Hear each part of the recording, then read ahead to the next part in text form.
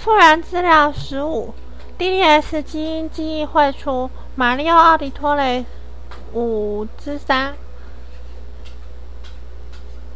日期1454年，意大利蒙特里久尼。我们进入了一个狭窄的走廊，墙壁与地上的台阶都有雕刻。一位矿工目瞪口呆，直直往前走，突然被铁丝网切过。我们把他拉退后，但他已经死了。我们朝前方挥舞着剑，边往前走，缓慢地穿过走廊。我们遇到了更多铁丝网，并劈开了它们。一个假的地砖让我差点跌倒，不过旁边一位守卫抓住我的肩膀。我将火靠近地面，我们看不到坑洞底部。有些人折回去了，我不怪他们。我们开始预测陷阱，并在他们启动之前解除了许多。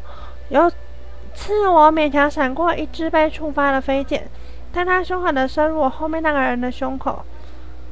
我们终于找到了，没有华丽的宝藏，而是一个简朴的木箱。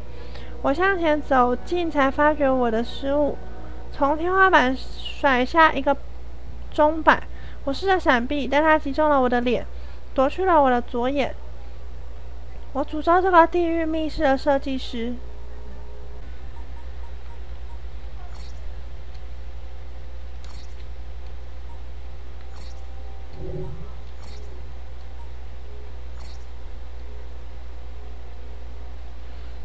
忧郁花这种花以阴沉的外观得名，但有一件事一定要理解：只要靠近一点，近距离观赏这种花主要的颜色其实是丰富的咖啡色，只是偏紫而已。